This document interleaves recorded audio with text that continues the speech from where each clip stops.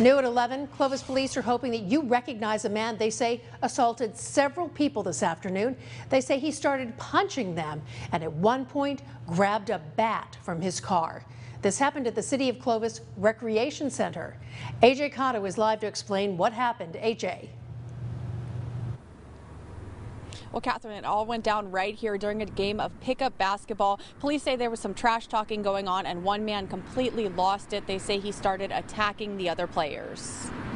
Police are looking for this man seen grabbing a bat after making death threats. It started in an all-adult sports league. Police say several men were playing basketball and it got heated. They say the suspect went off on the group, hitting two smaller 19 to 20-year-olds before threatening to kill them, then grabbing a bat from his car and walking back inside. They say he was going after one of the young men who only got away by finding a hiding spot.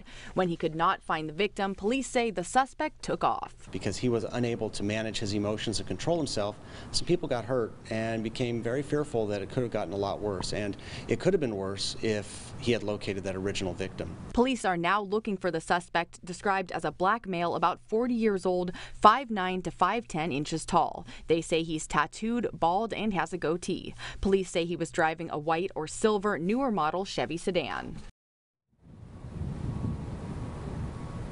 And police say these pickup games are very informal and there's no real way of keeping track of who's coming or going. So that's why they need your help. If you have any information, give them a call. Live in Clovis, AJ Cotto, CBS 47 Eyewitness News.